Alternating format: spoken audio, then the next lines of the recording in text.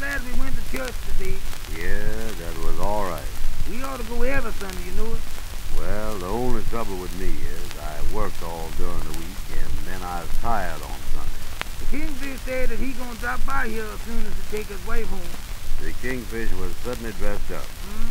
Boy, that high silk hat that he had on done clean as day. All the silk done wore off the thing, looked like the moth been eaten. I bet he had that long-tailed coat that he wears for 25 years. Yeah, I guess that is pretty old. I was sitting about 10 feet away from him, and I could smell mothballs. What did you put in the plate when they passed it around? I put 10 cents in there. Somebody put $1 in there, you see that? No, they start out with that dollar in there. What do you mean? They put $1 in the plate before they start out? I don't know who's gonna put $1 in there. That bunch that was down at church this morning ain't put no dollar in there, I know that.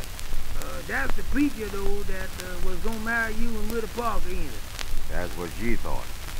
She told me that he was a good preacher, and when we got ready to get married, that he would officiate at the wedding.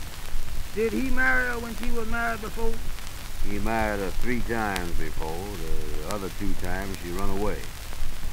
He come pretty near running away with you. By the way, has you heard about her or anything yet? All I knows is that the case comes up after the first of the year. You ain't talked to your lawyer yet, is you? No, I ain't said nothing to him yet.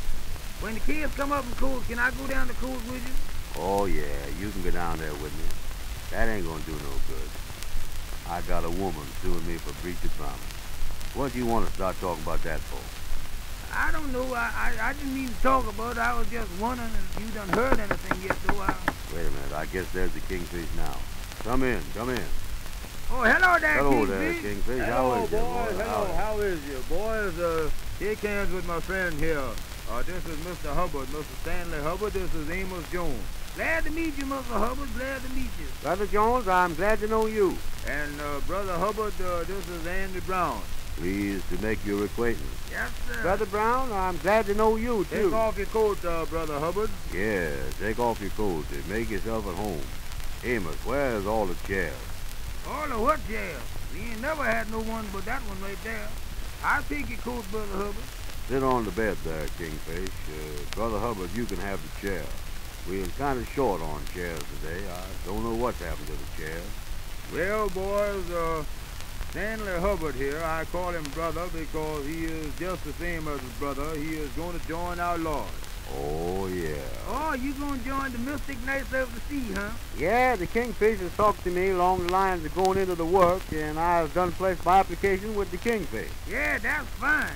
Oh, yeah, that's good, You see, Brother Hubbard, he used to live in St. Paul, and since he's moved down here to town, I explained to him that all the big businessmen around town belong to the Lord, and I want him to join so that he can meet some of the big businessmen.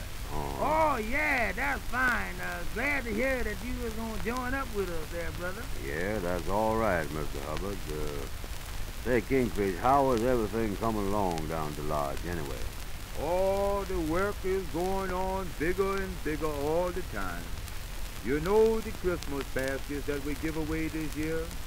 I was just telling Brother Hubbard that as long as we is going in the lodge, and as long as he is going to join the lodge, we would stop by over here and get you 2 boys to tell him some of the wonderful things that the lodge is doing. Well, go ahead, Amos. Tell Brother Hubbard there about it. Sit down over here, Brother Hubbard. Yeah, sit right down here. Come over here, will you?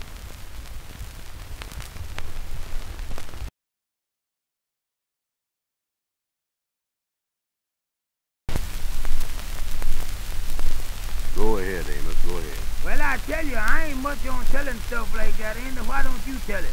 Well, boys, the Kingfish has told me what a wonderful lodge it is. I always wanted to get in a big lodge and meet the different members.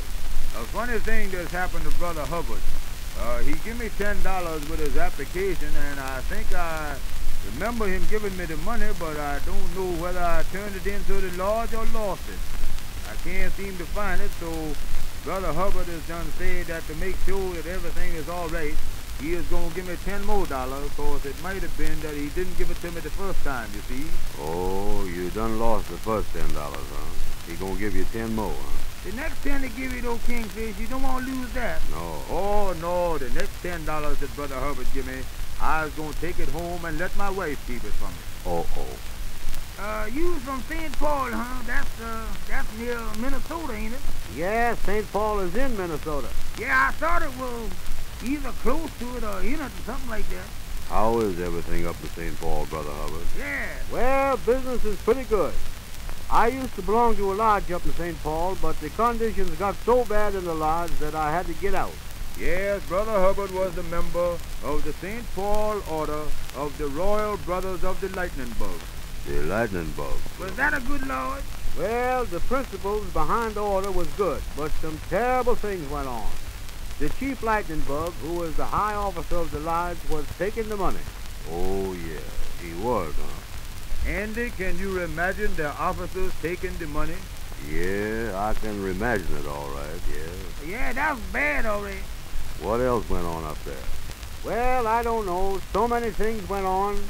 Every time the lodge made any money, they couldn't find it after they made it, and the secretary would lose the money. The secretary would lose the money? How careless of the sex. The secretary would lose the money up there, huh? Yeah, and then the officers of the lodge, when the money would come in, they would get together, and we found out that the high lightning bug of the lodge was dividing the money up with the other lightning bugs, and the first thing we knew, all the money was gone, and the officers was buying automobiles. Boys, think. How could the men running the lodge act that way? The officers was taking the money. Not only that, but the lodge hall where the boys used to have the meetings was stripped of everything. The members used to take home the chairs, the tables, put a deck of cards out to play cards. You couldn't find them after the game was over. They take everything, huh? Why, we had one room up there that we put some new wallpaper on, and before it got dry, some of the members done scraped it off and took it home. Wonder they didn't pull up the floors. Yeah. Why, we had a rug up there, boys, that somebody donated to the lodge, and the rug disappeared. Boys, you can see that Brother Hubbard here has done had a sad experience.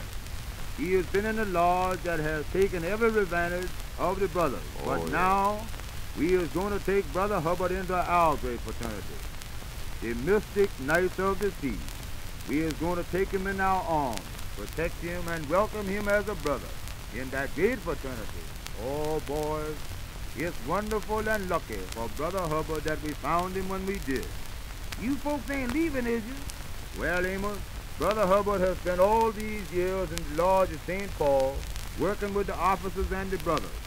I was going to take him round and introduce him to the officers of our lodge. Brother Hubbard, good luck to you. I just want to say that you ain't seen nothing till you meet the officers of this lodge. As soon as we catch the secretary, I want you to take a good look at him. Catch the secretary, Andy? I mean, find him or get him. He's in jail, ain't he?